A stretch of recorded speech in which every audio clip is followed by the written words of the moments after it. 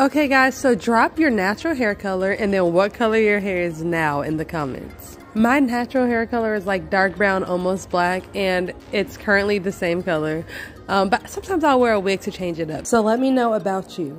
And guys, check out these new custom pics that I made for a couple of customers. They both wanted the body of the pic to be a sparkly white resin. And then for the hair, one wanted purple and the other wanted pink, which are two of my favorite colors. You guys already know that. So this is the purple one, Sagittarius. I think it came out super cute.